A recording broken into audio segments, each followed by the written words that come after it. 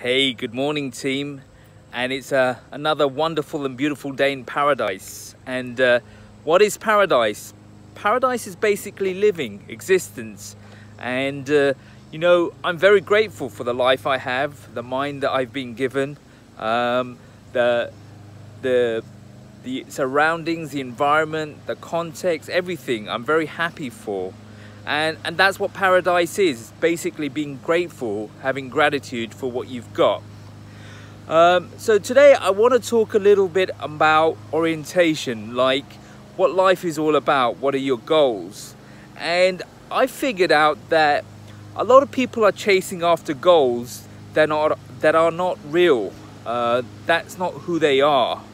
And life should be about who you are as opposed to what you want the world to perceive you as. So a lot of goals people have is because they're trying to basically get the world to see them in a particular way, and they want the love and admiration of the world because they're missing something. They're incomplete in a particular way or in a certain way, and they feel that if they have the admiration of the world by achieving that goal or that target, then that will complete them. And I'm suggesting, I'm arguing, I'm actually saying that that's the wrong goal, that's the wrong orientation. It's not about what we have and how the world perceives us in terms of their admiration for us that is critical and important. It's who we are. And if we focus on the orientation of who we are and what kind of person we are, and if we focus on it's very ominous to say who we are. What I mean by that is you focus on self-awareness and understanding the person that you are, what your kind of goals, your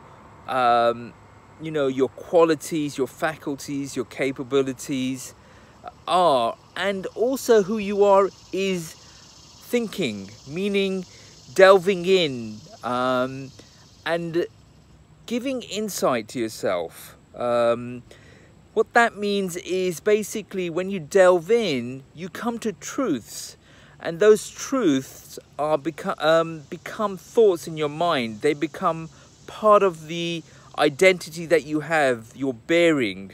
And so, who we are is also as much about delving in as understanding ourselves. So coming to truth also make us who we are. And I think that's the journey. The journey is about discovering who you are, being who you are, loving who you are, and then giving who you are as value back to the world. Giving is a way of demonstrating that you believe in yourself, you value yourself, you value yourself enough to basically give value to somebody else. And when you do that, when you give value to others, then through your understanding of yourself, then basically the world rewards you for that value, and it rewards you in different ways. And if by chance that value is through a financial reward, or through fame, or through being given positions of authority, then the world rewards you back. But your orientation was about being who you are, as opposed to seeing the world or wanting the world to see you in a particular light, to fill your own void of incompleteness and a lack of kind of self-worth.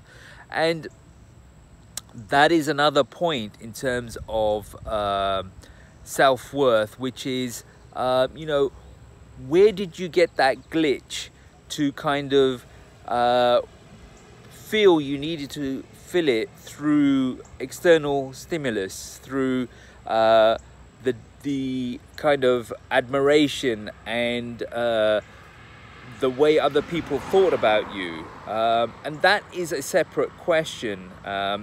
what I would say is probably that you know, an experience happened in your early childhood that you misinterpreted, you misdiagnosed, and you set a value on that experience that has stuck with you and has given you your interpretation then, and that interpretation has stuck with you and stayed with you in terms of who you are continuously, and you haven't found a way of unwinding, unearthing, exploring that issue and coming to the right conclusions or the right diagnosis, the right fix to